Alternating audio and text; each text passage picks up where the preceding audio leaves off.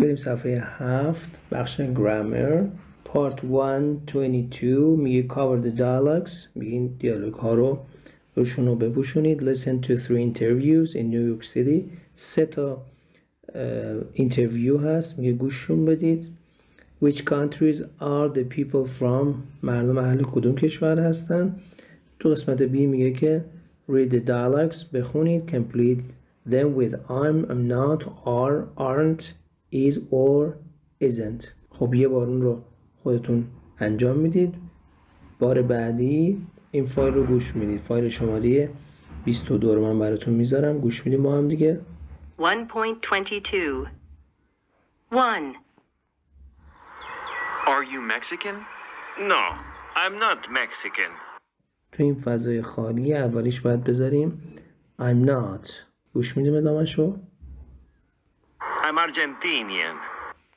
I'm Argentinian. ادامه‌ش رو گوش میدیم. Where are you from in Argentina? Where are you from in Argentina؟ جواب میده I'm from Córdoba. I'm from Córdoba. پس اینجا میشه I'm. خب میتونید برای اینکه مکالمتون بهتر بشه به جای اینکه اونجا بگید Where are you from in Argentina، کشورهای مختلفی رو که یاد گرفتید رو جایگزین کنید. مکالمه دوم با هم گوش میدیم. 2. Where are you from?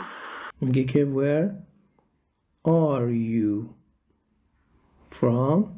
جواب میده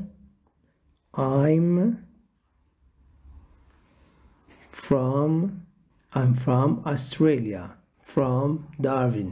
پس ببینید یک کاما میذاره، اول کشور رو میگه، یک کاما میذاره و بعد شهر رو میگه. مثلا شما میگید from Iran, کاما تهران. گوش میدیم. Australia? From Darwin.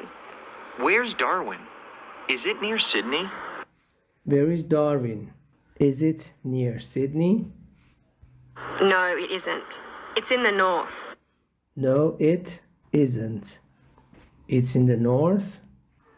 Is it nice? Yes, it is. It's beautiful. اولیش میشه is و اینجا هم باز میشه is. دقت کنید که هر زمان بخوایم منفی کنیم کافیه به ایزا همه ها رو یه نات اضافه کنیم و اگر بخوایم سوال کنیم ایزا همه ها رو میاریم اول جمله. بریم مکالمه سوم. 3. Where are you from?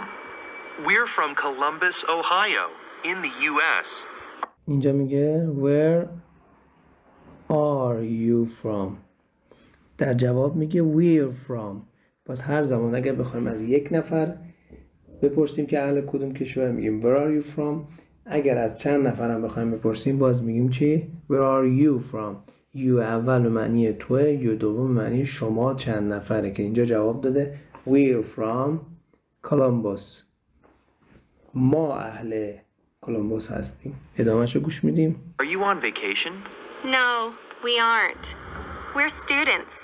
خب اینجا داره سوالی میکنه، آ رو میاره اول جمله و اینجا هم داره منفی میکنه، به آر یه دونه نات اضافه میکنه به حالت مخفف. Are you on vacation؟ میگه شما اومدی تعطیلات. میگه No, we aren't. نه. We're students. ما دانش آموز هستیم. خب بریم صفحه 124. گرامر بانک 1B هست. میگه learn more about the verb be. Question and negative and practice it. بریم صفحه 124. خب اینم صفحه 124. 1B present tense verb be negative and question. میخواد نحوه سوالی کردن و منفی کردن رو با فعل B یا همون زمان به ما بگه. فایل 23 رو با هم گوش میدیم. 1.23 I'm not Brazilian. She isn't from Los Angeles. They aren't Spanish. Are you Peruvian? Yes, I am. Is she South Korean? No, she isn't.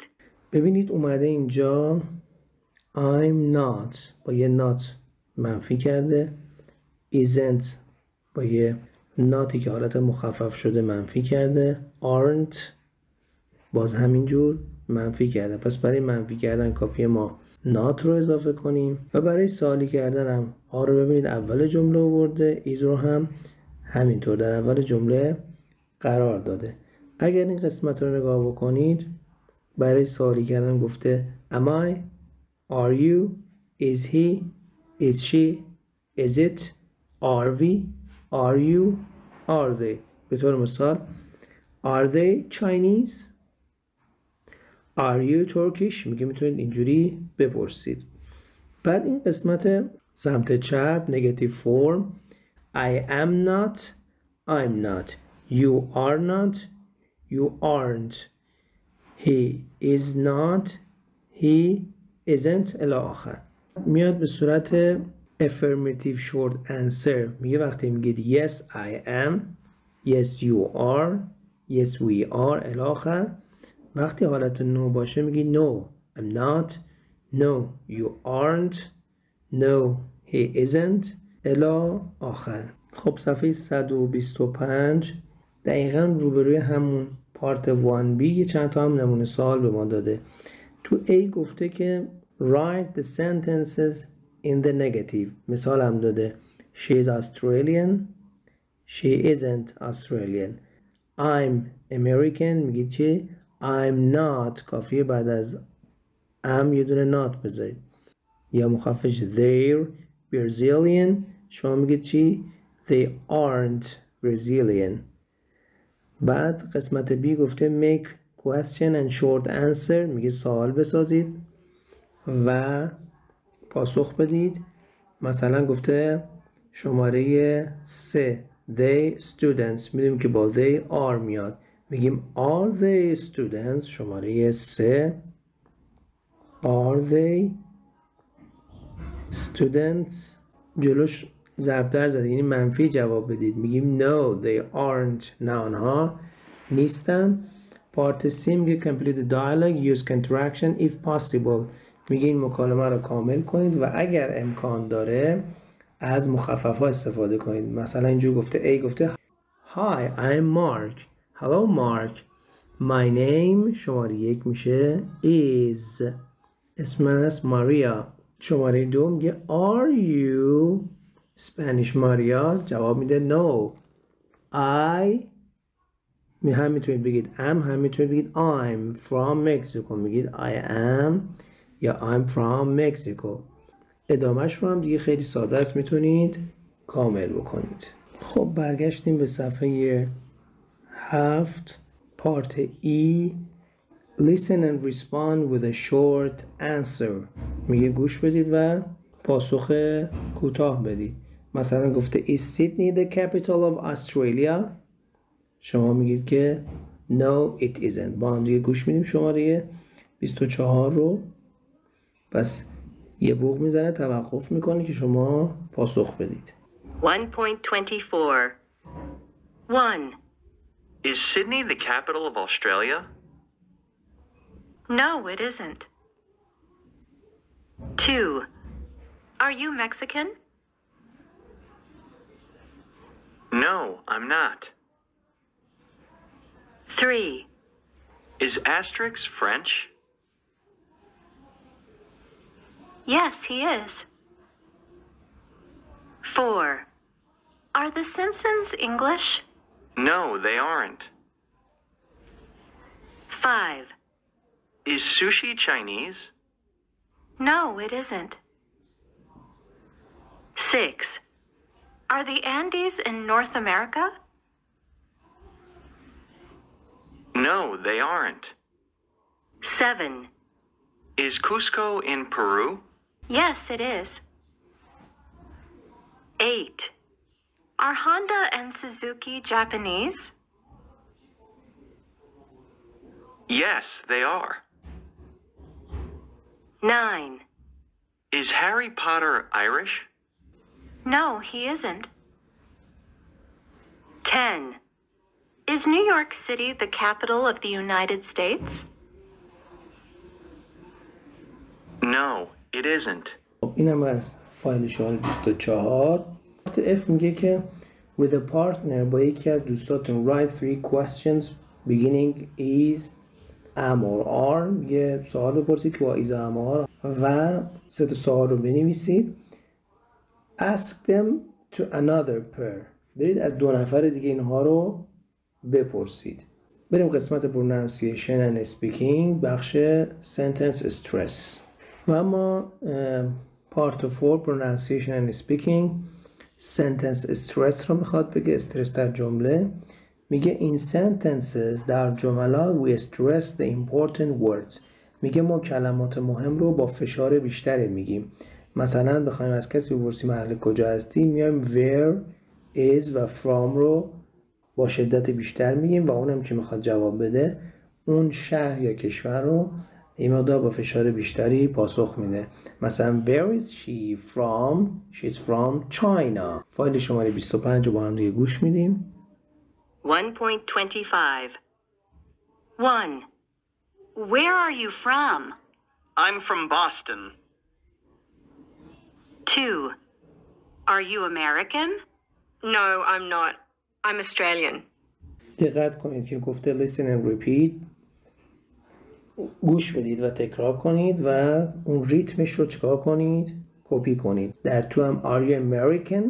یه مقدار با فشار بیشتر گفت. علاوه بر این که در امریکن روی مه هم استرس هست و در پاسخ هم شماره 2 no رو بلند گفت، I'm not رو بلند گفت و I'm Australian اون رو چکار کرد؟ با شدت بیشتری گفت. بریم به صفحه 148 شماره 3 numbers 21 through 100 اعداد 21 تا 100. یه نکته رو بگم خدمت شما، اینکه اگر خواستیم اعداد 21 تا 99 رو بنویسیم، ببین اینجا یه دونه هایفن باید بذاریم، یه خط تیره باید بذاریم 21 یا مثلا اینجا 35 بین 30 و 5 یه خط فاصله باید حتما در نوشتن قرار بدیم. گوش میدیم به فایل صوتی شماره 26 و اعداد رو می نویسیم. 1.26. 21. 30. میشه C 30 یا 30. 35. 40. 43. 50. 59. 60. 67. 70. 72. 80. 88. 90. 94. 100. خب یه نکته دیگه هم اینجا باید حتما بهش دقت بکنیم که پایین صفحه 148 میگه که ما باید دقت کنیم وقتی میخوایم بگیم 13 یعنی 13 و 30 یه تفاوت تلفظی هست. ما وقتی میخوایم بگیم 13 اون فشاری رو که میاریم به کلمه توی قسمت تینش هست.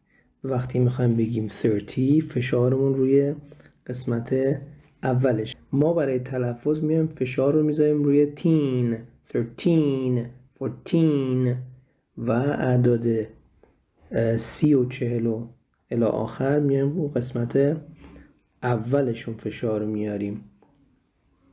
اینجا رو فشار میاریم 30 تیره مقدار آرومتر میگیم 40 50 60 الا آخرین از نکته تلفظی بسیار مهمی که باید حتما بهش توجه کنیم. خب بخش وکابولی رو رفتیم. صفحه شما 148 بود. اعداد 21 تا 100 رو گوش دادیم نوشتیم. این بخش هم همین از ما خواسته توی شماره 27 یه بار با هم گوش میدیم. 1.27. 25. 33. میگه این اعداد رو گوش بدید و بنویسید. 25 33 49. 50. 66. 78. 81. 99. خب توی قسمت دی هم میگه که write 10 numbers from 21 through 100. میگه بین 21 تا 100 10 تا عدد بنویسید و اینا رو به دوستتون بگید تا اونها رو بنویسه. اینم از این. بریم سراغ بخش لیسنینگ. این بخش لیسنینگ رو توضیح دادم براتون، تفاوت 13 و 30 14 و 40 الی آخر، اینکه کجا ما باید فشار بیشتری رو بیاریم. یه بار دیگه تکرار میکنم. اگر خواستیم بگیم 13 روی تین میاریم و اگر خواستیم بگیم 30 میگیم 30. اون تیش مقدار ضعیفتر تلفظ میشه. فایل شماره 28 میگه listen and repeat the pairs of numbers. میگه این دوتا یا رو گوش بدید. what's the difference؟ تفاوتشون چیه؟ گوش بدیم ما با هم دیگه. شماره 28 1.28. 13, 30, 14,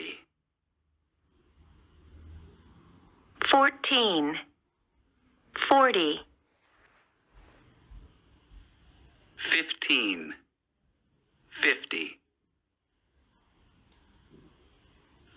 16,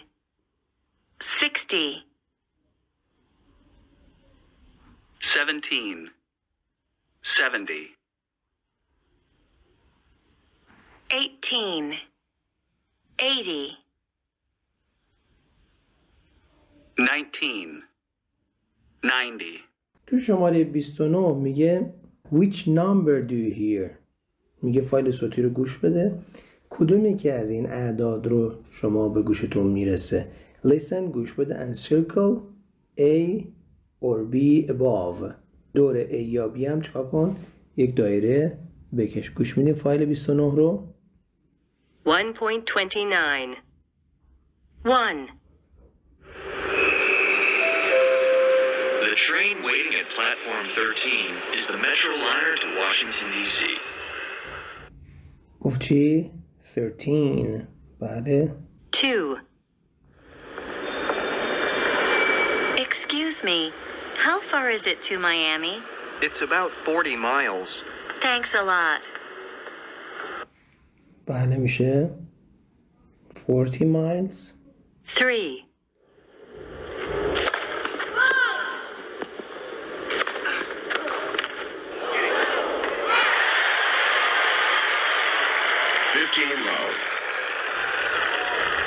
بله جواب میشه 15. 4. Will all passengers on flight BA-234 to New York please go to gate 60 immediately? بله gate 60 immediately. فوراً برید به گیت 60. 5. How much is that? A pizza and 2 waters. That's $17. بله $17. 6. What's your address? It's 80 Park Road. Sorry? What number? 80. 80. بله 80. 7. Okay, can you be quiet, please? Open your books to page 90. What page? Page 90. بله page 90. خب اینم از درس 1B که به پایان رسید. ان شاءالله که موفق باشید. Have a nice time. Take care. Bye.